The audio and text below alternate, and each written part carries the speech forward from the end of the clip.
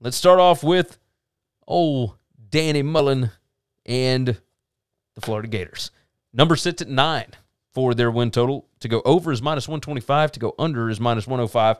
So the way that those work, the bigger number, they think it is much more likely that they will go over as opposed to under, which is kind of surprising to me. I think 9 is the number. Yeah, I think it's right on. Good number. So I was hoping for a half here somewhere, but that's the way the cookie crumbles sometimes. They went 8-4 last year, which is just bananas because they finally won the East. They had all these things going in the right direction, and they put up a worse record last year than they did over the last 2 seasons before that. So they went 11-2 in 2019, 8-4 last year, but actually won, their division. I don't think you can take anything away from the bowl game that they did last year. I mean, it was just a disaster. Emory Jones brings a true dual threat option at quarterback. This is Dan Mullen style quarterback. Yes. This is Dak Prescott. Yeah, Dak Prescott. This is Tim Tebow. This is, everything. Like, this is exactly what he does, and he's so good at it. The offensive skill weapons, we're not going to know a bunch of them, but they still got dudes. Yeah, you'll know them. Fine. I mean, the entire offense is going to look different, but I trust that side of the ball. That's right. We're not going to have a problem there. Secondary, they did not click last year for defense coordinator Todd Grantham, and man, his attacking, aggressive defense has to have that secondary click. Yep. They just didn't do it. They got burned. Yeah, they got burned last year a lot. And they lost games where they scored 38 points, 46 points. I mean, it just no reason to be losing games like that. But alas, I think Grantham has done enough with Dan Mullen at Florida and Mississippi State. Everywhere that he's been, I think he's allowed a mulligan season. I don't think last year was a telltale sign of what's going to happen in the future.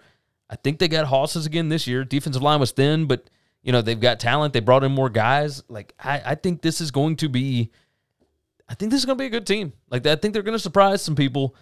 I cannot get them to 10 wins. I think some of these toss-up games, I feel like they're going to win one and lose one, right? Okay. So I've got them at 9-3, but I like the juice on the under. So I'm going to take the under 9, but I am questioning myself. Yeah. I'm going over 9 because I think 9's their floor. I don't think this team's losing 4 games. I do wonder about Emory Jones and his ability to throw the ball. Because while we think that he's the perfect prototype quarterback for Dan Mullen, I'm not worried about that at all. Have you seen that might be some crazy. Of the quarterbacks that Dan Mullen made really good? Yeah, no, you're right. You're right. Nick Fitzgerald, I was just about to say, who was the kid at Mississippi State that could not pass the ball? That guy. Joe Moorhead. That guy might not be the best quarterback in the room if you walked in this room, all right? And he was the number 1 quarterback in the SEC the year before Moorhead got there. Yeah. No, Dan's ability to make anybody great at quarterback. When I have arguments with people about Dan Mullins, should be considered a far better coach than people give him credit for. He's goofy and he's unlikable. You can't be weird and unlikable. But the reason he keeps jobs for a long time is because he's really good at them. Yes, he wins. He just knows how to win. If you think that they're going to win the division, by the way, plus 300. Yeah, I know.